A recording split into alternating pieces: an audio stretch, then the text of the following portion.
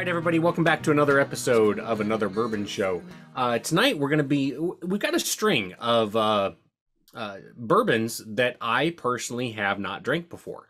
And I bought this bottle, at this point, like 2 months ago. And I've been sitting on it, all because Steven's whiny ass keeps saying, oh, we need to do more things that you haven't drank. We got to do more things you haven't drank. And I'm right. Dude, you sound just like him, dude. Yeah, you know the difference. I don't have Steven. Yeah, exactly. I don't have the hair. You have the same haircut, right? But I don't. I don't have the perfectly coiffed white boy racist haircut that you two have. There you go. I thank you for the word. Here's my Steven hair. Thank you for the word perfect. Actually, Ryan, you look damn good right there. Actually, like if you got an ear piercing right there, you'd be a heartthrob. I'd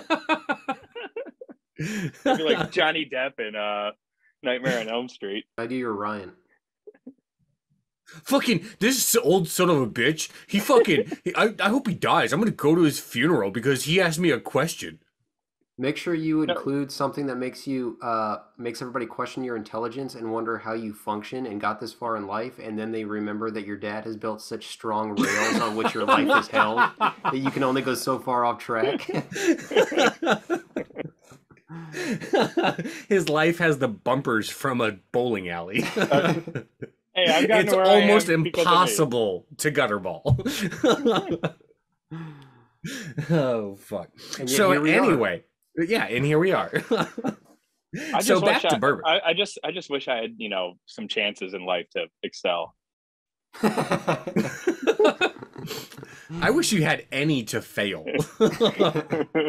Just to humble your ass. Okay, so back to bourbon. Tonight we're going to be drinking this. It's Stellum Bourbon. This is a release from the same people that do... it's from Barrel Craft Spirits. This is a... They like to play it up, but really what it is it's a less expensive bottle that they can produce more quickly. Just like everything else from Barrel, it is sourced. Stellum Bourbon is sourced from, we don't know the distilleries, but an Indiana distillery, maybe MGP. Also, it's got some Tennessee whiskey in it, and it's got some Kentucky bourbon in it. But it is labeled as a bourbon, so even that Tennessee whiskey has to be, it's probably a Dickel product. Let's be honest here. But before we do anything else, what do you think of that label? This is not a real looker.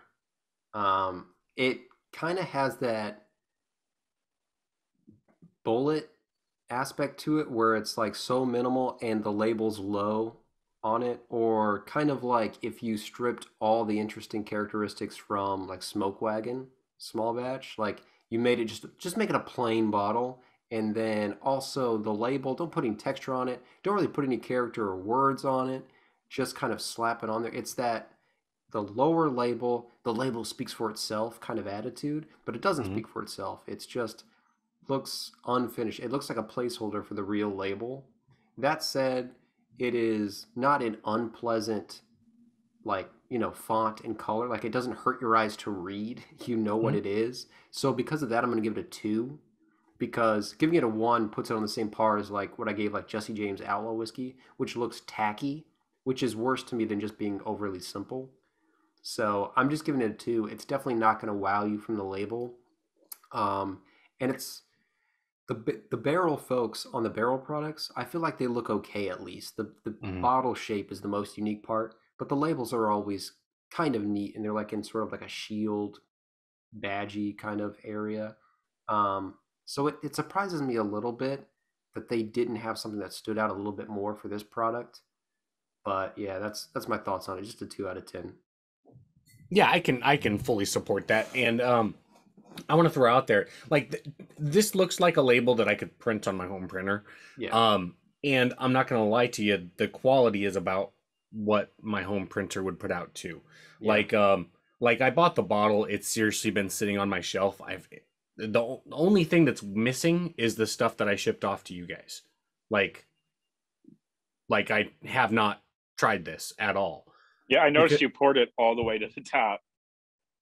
Oh You yeah, could, I don't accurate. I try to accurately measure, but let's be real here. I don't care that much. But yeah, so I mean, like 8 ounces of it got lost. 8 ounces to Ryan, 8 ounces to Steven, and then that's what's left here.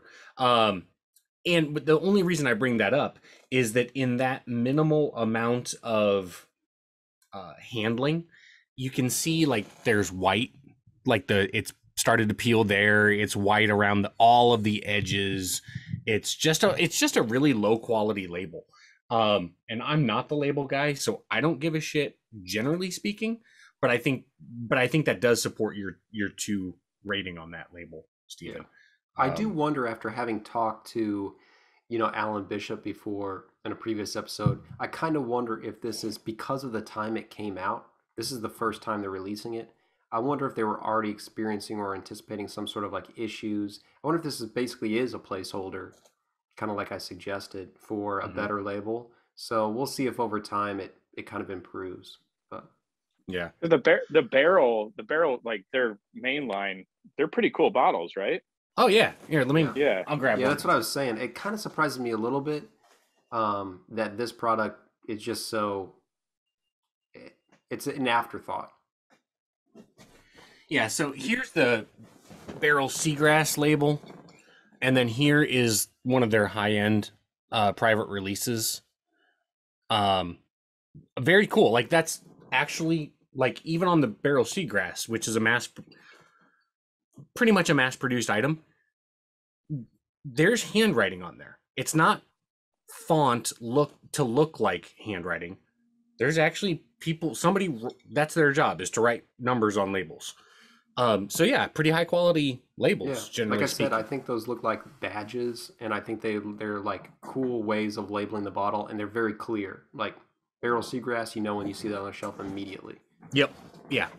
I, I feel like all these smaller distilleries must get the same bottle from the same like glass manufacturer, because every kind of like middle to low tier distillery, just based on size and sales, all have that same exact bottle. Hmm. Yeah, You know, Or similar. Yeah. Yeah. like it's always tall and kind of skinnier. Kind of looks like the shape of like a Pappy bottle or something. Hmm. this to me has the look of like a $8 wine or something like that. Like if you're just like walking down and it's like almost like a friend made their own wine or something like that, like a super low budget like distiller. That's what it looks like. It's funny you say that because I was honestly thinking that like this is the label that somebody that home distills, making moonshine and then aging it would actually use. Um, yeah. So anyway, I've heard great things about what we're about to sip though, but just a few notes. I already mentioned that it's from barrel. I mentioned that it's sourced from an Indiana distillery, a Kentucky distillery, and a Tennessee distillery. So we have no idea what the mash bills used are. There is no age statement. Nobody like super smart has even like sat down and said we think it's about this age. Well, that's what we're gonna do tonight. Oh, No, no. But I do have to say that this is a very high proof bourbon we're about to drink. I don't know if you guys knew that or not, but it's 114.98. So it's almost 115 proof. Okay. And I would not expect that out of this bottle with this label. I would not expect it to be a high proofer. yeah. Maybe I was that's what they're expecting going it to be for. 90. Yeah, maybe that's what they're going for, just to, you know, knock you off your feet. Like, oh, this is really good, even though the bottle doesn't look like it will be. We're gonna get you drunk real fast, and you'll forget how ugly the label is. That's Yeah. a possibility. But what do you say we dive into the juice, the liquor? Let's do it. Cheers. Cheers. Cheers. Gotta say, I love the nose. Yeah, it's nice. It doesn't smell 115 proof to me. You really have to inhale to get that. It is like distinct. It's got a lot of sweetness to it. Yeah, it's like an apple, like caramel apple-y type smell to it. Yeah, I agree with caramel apple hardcore. Yeah, caramel, and then like I'm getting the standard caramel, vanilla, oak. Yeah. And maybe, yeah, and I can see the apple too, like the smell of a caramel apple, and the apple itself is like a Granny Smith, like that type of an apple. I'm gonna sip it because this smells goddamn good.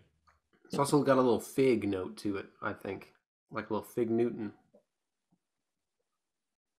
Oh, I like.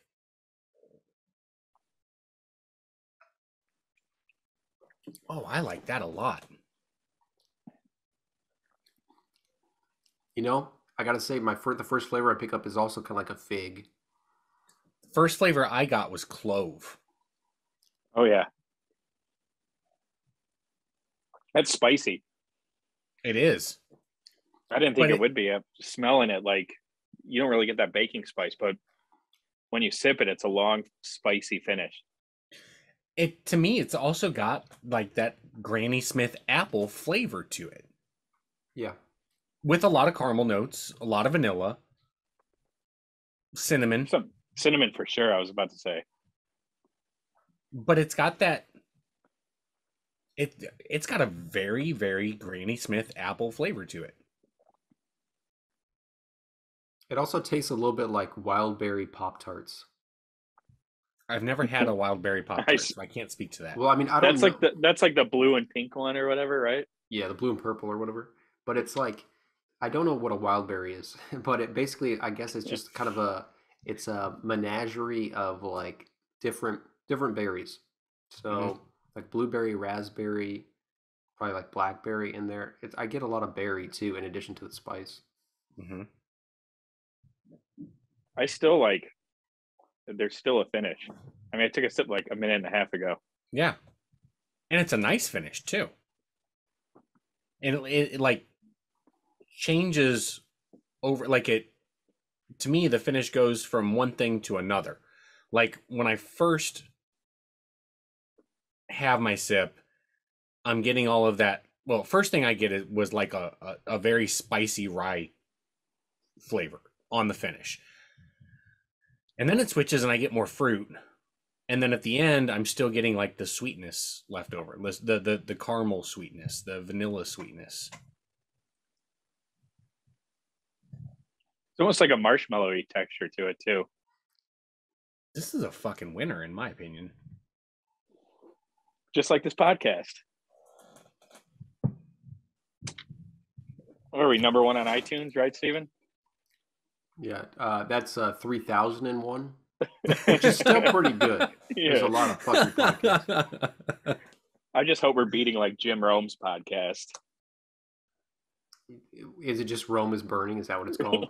Probably. Because he got one name and he's like, that's all I need. He's like, it's pretty fucking good, right? And people are like, to this day, they're just like, oh, it's Rome is Burning again. He goes, yeah, it's pretty fucking good, right? Like, after like 30 years, he's still. There was a video, like, it was on my YouTube feed. It was him talking about Urban Meyer, and he's like, this is despicable. I mean, come on. Oh, yeah. Hilarious. I cracked myself up. Who was it that punched him on his show or like assaulted him?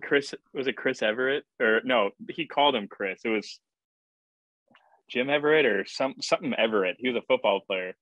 Jim Everett was a quarterback. Yeah, that's who it was then. Okay. And he called him Chris Everett because she's a tennis player. Yeah, and he was popular at the time. And he's like, you say that one more time, I'm going to tackle you.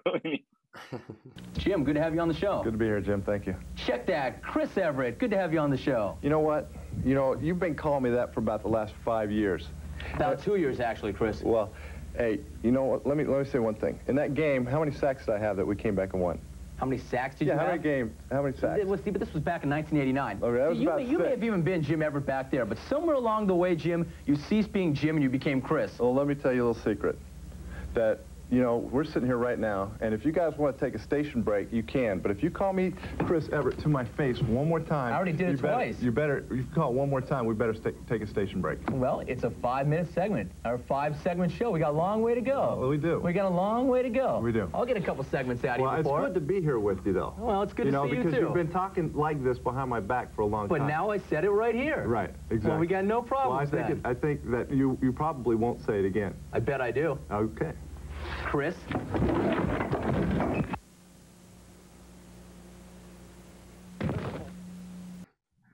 That guy's such a douchebag. Hey, I do have big news from the podcast from TikTok. So the other day, I used our theme song in a TikTok. Multiple people have complimented us on our theme song. And one guy even used the theme song in a video of his own, and like the whole like thing across the front of it was, I love this music. And I was like, that's badass, because we do have, in my opinion, the single best theme of any podcast out there. Like, I don't know of a single better. I mean, I don't listen to podcasts, but I was gonna say, we have to qualify this somehow. Like, what's the pedigree here? But to me, we've got the best theme of any podcast out there. If you would have said bourbon podcast, I probably would agree. But I mean, to say all podcasts, fuck. Do you know about a podcast that has a better theme than us? Yeah. Which Your Mom's one? House podcast is pretty fucking good. That song is pretty fucking good. I don't get it. Well, Who is Randy? It's just good. It's a bunch of like their show memes that are like wrapped up in it, along with just like kind of like a house music type background. It's pretty good. And it's better than ours? Yeah. Just to name one. I mean, fuck. Okay. Can you name 10 better than us? Yeah, I probably could. But fuck. But not in the bourbon world. I think we're killing it in our segment, in our lane, and that's all that matters, really. Okay. All right, fair enough. But I thought it was pretty cool that our theme song is currently getting more attention than our actual podcast is. But it's something. Can we file a copyright against that dude? I think we should send a cease and desist. That's how you get big. The first guy to talk about you, you immediately sue him.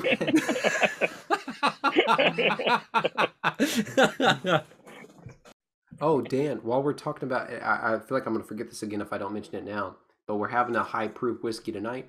I've been drinking a high proof whiskey all week. Forgot to mention this last week, but I bought some Maker's 46 Cask Strength.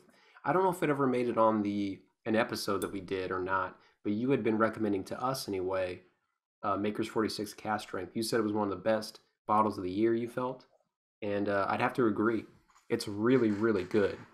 And for something that like is not too hard to find, it's definitely one to look out for everybody who's in the liquor aisle. 100%. To me, it is. I don't know if I told you guys or who I've mentioned it to, but so Maker's Mark 46 Cask Strength is an annual release. They do it every year. And Maker's Mark 46 Cask Strength is always a good bottle. To me, this year is exceptional. It is like the 2021 Maker's Mark 46 Cask Strength is going to be one that 5 years from now, you look back on and you're just like, holy shit, that was a good bottle. I wish I had another bottle of that to like carry me through, because in my opinion, it's that fucking good. Yeah. It's everything that you should be looking for in a whiskey or a bourbon. There's a limited Makers out right now that I've seen at some of my stores. I haven't really looked at it. I wonder if it's that. No, strength. It's FAE02. It's every year since 2019 they've been doing. It's called a wood finishing series. It started off with RC6, which is a stave combination. And then last year was SE4 PR5. And then this year in spring was FAE01. And they decided to do 2 this year. So there's Spring was FAE01, fall is FAE02. That's the one that you're almost certainly talking about. Okay. And the FAE01, I haven't had the FAE02, but the 01 was trash. Like, it was everybody that I know of that had it, and that was their first of the Maker's wood finishing series, they were all like, oh, this is really good. Everybody who had SE4 PR5 or RC6 are like, this one is trash compared to 2019 and 2020. And that's exactly how I feel about it. Of course, I have a bottle of it and a backup bottle of 01 sitting over there.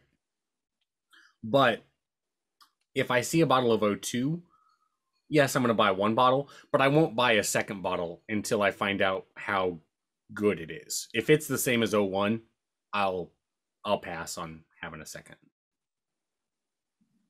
One thing I wanted to say about Maker's 46 Cask Strength is, to me, it tastes like almost nothing like Maker's 46. You don't think so? No, only by a very little bit. There's obviously always, like, I'm not saying it's totally unique. Oh yeah. There's always, like, you can kind of tell it's Maker's 46, or you can tell it's Maker's or something. But yeah, for the most part, I pick up entirely different things from it. So that is just to say that in my opinion, even if maybe you've had Maker's 46 and you were so about it in the past, to any listeners, still consider giving Cask Strength a try. The only kind of feeling I have on, I guess the only reason I wouldn't pick it up again is if you just feel like you've had a lot of Cask Strength barrel proof stuff lately, of which I feel like there's a lot right now. So I think it's possible to get just like overwhelmed on the palate, and people are just maybe looking for something that's a little lower hitter, or like a mixer of some kind or something. Yeah. Well, I think I've mentioned to you, Stephen, and probably Ryan too, that, and we talked about this before and after, actually, Stephen, that I put Maker's Mark 46 Cask Strength, this year's release, on par with Antique 107. And I'm not saying that they are a reasonable facsimile of one another. They are different experiences. They are different flavors. They are, they're very different. It's not that you pick up the same notes, and it's not that you pick up the same characteristics. But I'm saying that if you think Weller 107 is a 9.0, I'm saying that a Maker's 46 Cask Strength is a 9.0. Like it's that good. Now, speaking of Weller, I did pick up a special one earlier this week, The on Friday. CYPB. I did. You crack it open yet? I have not. We'll do an episode on it too. So. And this is the 2021, and I've never had the 2021 release. I've had 2020. Every year it changes slightly because they keep refining it to be more and more like what craft your perfect bourbon is. So each year is a little bit different of a release. I can tell you, based on the 2020, that unless 2021 is significantly better, I'll be glad that I only paid $45 for it. I was not a fan of the 2020 once I actually had it. And it was really high on my list. I know. I remember you saying it was like your most desired bourbon you had not had. Yeah. It was way up there. And then I was talking to Ryan from Dean's about it. He goes, well, shit, if you want to pour a 2020, hold on a second. And he went to the back and he had a 3/4 full bottle from 2021. He brought it out, or from 2020. He goes, I don't see what the hype is about. And I tried a sip of it, and it was a whole lot of alcohol flavor to it. The only thing that was neat about the 2020 was that I got a whole bunch of peaches. Like, whenever I sipped it, it was like, wow, that's really like that's got a really strong peach note to it. And that's really uncommon. in bourbon. So that was kind of cool. But yeah, so we'll see how the 2021 is, and hopefully I'm like, yes, this was a steal, not like, I'm glad I only paid this much for it. I was just looking up the Stellum label for the rye that they have. It's green. It's just it's the exact same thing but green. It's Exactly. the exact same thing. It's green, and instead of bourbon, it says rye. Yeah, it's like the That's it. It's like the Arrested Development meme where he's just like, I don't know what I expected. Yeah. Yeah, it's green. And it's like a St. Patrick's Day green. It's like neon green. No, it's like I can hold on. Yeah, show it, please. Can you see that? Oh. It really is the same bottle. If you squint it, it's almost the same as the blue. Oh yeah. It's like if you had one eye that was blue and one eye that was green, you wouldn't know the difference. The fuck are you talking about? No, it's a joke. I color joke. Oh, you talking The color blindness, dude. Oh, I thought you were talking about heterochromia or whatever. Like Max Scherzer has, where he has different color eyes. Yeah. That's what I thought he meant too. I was like, what fucking difference would it make? Yeah. Your own eye color doesn't impact the colors you see, you dumbass. No, if you got brown eyes, that's all you see is brown. Your dad loses so much money every time you talk, dude. Well, guys, what do you say we go ahead and bring it back to bourbon and talk about Stellum? Yeah. Give it a rating. Anybody want to go first? I'll go first. All right, let's hear it. I'm going to give it an 8.8. Wow. Yeah, I liked it a lot. That's a solid score. It really is. And I think it's, again, I value like really highly something being unique, having a unique note to it. And the entire time I was drinking this, I just couldn't liken it to anything else I've drank. Not quite. So that to me, it's pleasant on the nose. It's a pleasant on the palate. There's a good finish to it, but none of it is ever overwhelming. None of it is ever, none of it ever strikes me and is like, I can't point to a gathering or a situation where I wouldn't want to drink this, basically. Mm-hmm. It lends itself well to whatever. And again, we're sitting here, we've been talking, I'm not even going to be able to use all of it, but we've been talking about movies and comedians and stuff like that. And I can just sip it. And it's a great just sipper as I'm talking with you guys, which I would not say something about like that about like Stag Junior, for instance. Mm-hmm. I think that's one that demands your attention. It needs to be the focus when you're drinking it. This goes along well with conversation, but if you sit there and pick apart all the notes, it's still excellent. So I give it an 8.8 because to me, it didn't knock my socks off though. I think it's very, very good, and I wanted it to reflect that in my score, but it didn't get into my hollowed ground of like a 9.0 or higher, because I don't see myself immediately going out and buying this bottle or trying to buy this bottle. But if I ever saw it, I would definitely remember this experience. So yeah, 8.8. All right. Ryan, you want to go next? Or you want me to? Yeah, I can go. I think it's a great fall bourbon. You know, everything, you know, Halloween coming up and everything. It's like we said, a caramel apple, a Granny Smith apple, but you get shades of cinnamon and a lot of baking spice. Every time you have a sip, it tastes like something else. It's very complex. I liked it a lot. Judging on the bottle, when I saw it, I was a little skeptical. You know, you can't really, you know, you're not supposed to judge something, but when you see a label that just kind of half-assed, you think twice about it. And judging on how cool their barrel bottles are, I feel like it's an intentional ploy on their part to kind of like punch you right in the face and say, no, we can make a good bourbon and our bottle doesn't have to look cool, because it really doesn't. I loved all the notes. I thought it was, you know, like I thought it was sometimes like on some of the sips overly spicy. So I'm going to go a little bit lower than Steven, but still a very good score. I'm going to go an 8.4.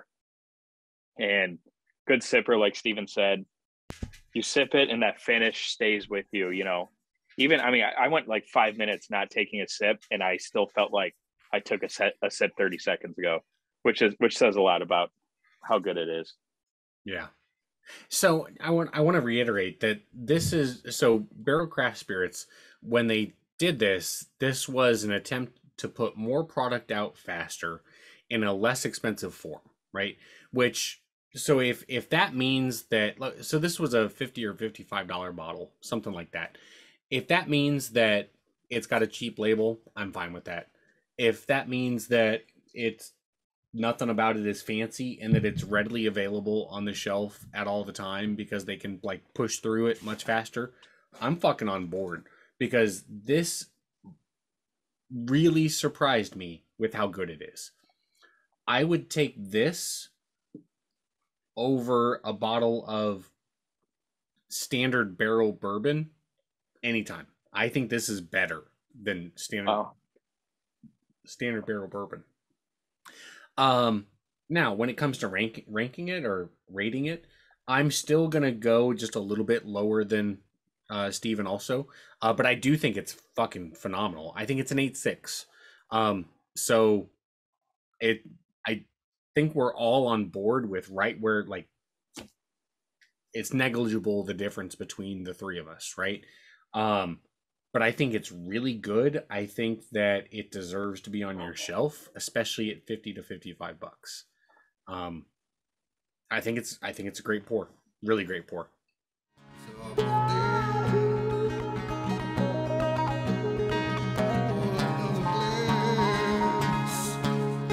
Another brother show.